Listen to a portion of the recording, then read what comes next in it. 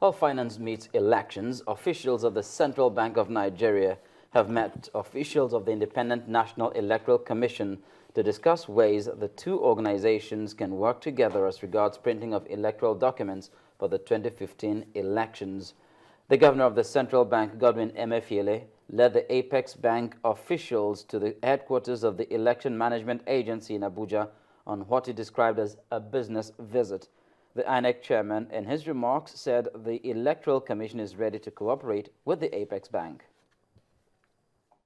I have come to see how we can work with INEC, collaborate with INEC to ensure that the objectives of ensuring that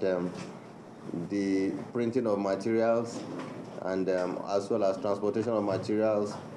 from the printing press to the various voting centers are discussed, and then seek ways to ensure that there's a harmonious way to handle this.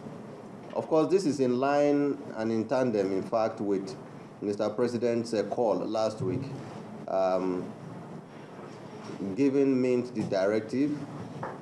and to ensure that all security printing materials, either for election or security documents that are meant to be printed in the country, that we give the Nigerian Security Printing Minting Company PLC the first choice of refusal before these items can be printed outside the country. I want to reassure the governor and his team that we in INEC are willing to discuss the business proposals that you have come with, and are willing to look at ways and means for us to continue to work together as best as is possible under the circumstances. But as I have said, what is most important is that whatever we do,